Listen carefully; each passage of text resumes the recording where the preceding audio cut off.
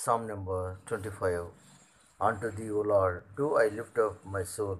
O my God, I trust in thee, let me not be ashamed. Let not mine enemies trump over me.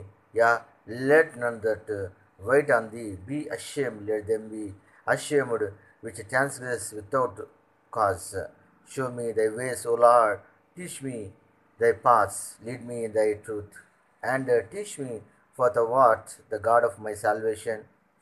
On thee do I wait all the day. Remember, O Lord, the tender mercies and thy loving kindness, for they have been ever of old. Remember not the sins of mine youth, nor my transgressions according to thy mercy. Remember thou me for thy goodness' sake, O Lord.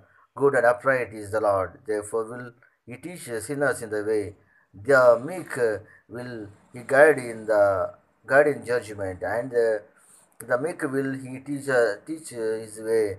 All the paths of the Lord are mercy and truth unto such as keep his covenant and his testimonies. For thy name's sake, O Lord, pardon mine iniquity, for it is great. What man is he that feareth the Lord? Him shall he teach in the way that he shall choose. His soul shall dwell at ease, and his seed shall inherit the earth. The secret of the Lord is with them that fear him, and he will show them his covenant. Mine eyes are ever toward the Lord, ever toward the Lord, for he shall pluck my feet out of the net. Turn thee unto me, and have mercy upon me, for I am desolate and afflicted. The troubles of my heart are enlarged. O bring thou me out of my distress. Look upon mine affliction and my pain, and forgive all my sins. Consider mine enemies, for they are many, and they hate me with cruel hatred. Oh, keep my soul and deliver me. Let me not be ashamed, for I put my trust in thee. Let integrity and uprightness preserve me, for I wait on thee.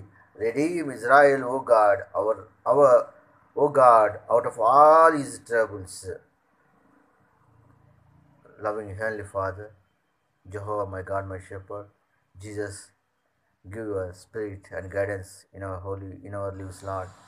Father, whoever suffering from the problems in their lives, such a person's Lord, hear their agony and give your spirit guidance. Whoever watching and whoever hear the words, Lord, help us and guide us by your Holy Spirit. In Jesus' mighty name we pray. Amen.